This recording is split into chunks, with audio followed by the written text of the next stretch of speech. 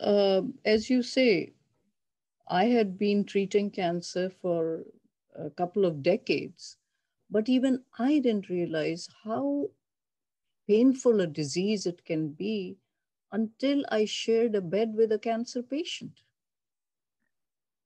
When cancer entered my own family and Harvey, my husband, got it, it was somehow a disorienting experience, at the same time, a clarifying experience at many levels. And that was one of the moments that clarified things for me and reassured me that I had always been right all along, was when Harvey was given his diagnosis of cancer. He was my mentor also, and he had always taught me not to get my emotions involved with patients. But when he gets his own diagnosis of cancer, he turns to me and says, "As you're going to take care of me." And I said, "What? I mean, you have taught me never to take care of someone when emotions are involved." He said, "No, no, I only trust your judgment. That's it."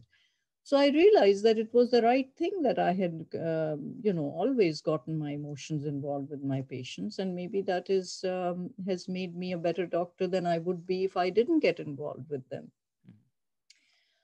I I didn't intend to tell Harvey's story at all, but then when I started writing about these other patients, I realized that I am recounting with such granularity the details of their lives and their suffering and holding back my own story. That seemed insincere or somehow dishonest to me. So I decided, okay, then I'll write about Harvey as well. Once that decision was made, every chapter he runs like a red line through everything throughout the book now, because everywhere my personal experience with him kept coming up. Now, besides that, I wanted to highlight the tragedies of cancer by focusing on some stories that show or that lift the blinders from the eyes of cancer researchers and oncologists by showing how spectacularly we are failing. So if I show the terrible failure in somebody who's 85, it's not going to have the same effect as someone who's 22 who's diagnosed. Andrew is diagnosed at 22. And how dare we tell his mother that he can live 3 months longer if he takes this medication? What is 3 months to a 22-year-old? 2 years can mean something to a 85-year-old, but 2 years don't mean anything to Umar, who's 38, who's ready to get married.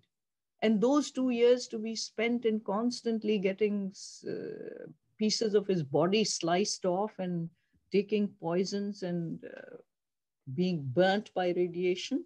So I had to make certain choices. Yes, but on the other hand was also the personal component in these, because these are people who were close to me.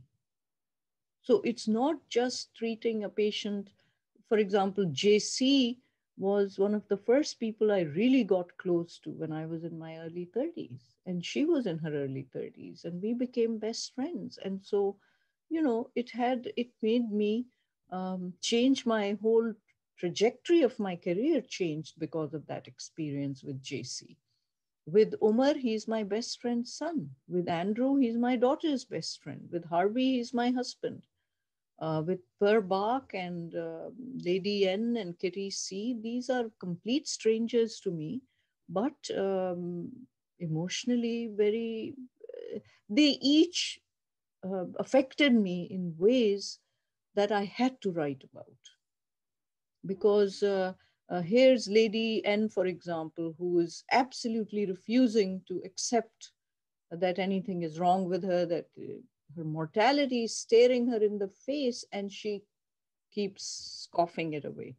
Or Kitty C, who has a beautiful, grave acceptance with great wisdom. So all these different experiences highlighted by personalities of patients, what they experience, what their families experience. And then remember, a major part of the book is going back to the families and asking them years later, now that you have all this time to think about it, cast a backward glance and tell me what you wish you had done differently. And so the families write about it. So part of it was also because of the families who were involved. Mhm. I can write about another 100 patients, literally with the same level of detail, at least another 100, because you can imagine an old hack that I am. I've seen thousands of patients and followed many of them for decades. There are so many stories to tell, and I hope I'll continue to tell them. But these appear to each make a very specific point. I hope you others read the book and realize what those points are. Yeah,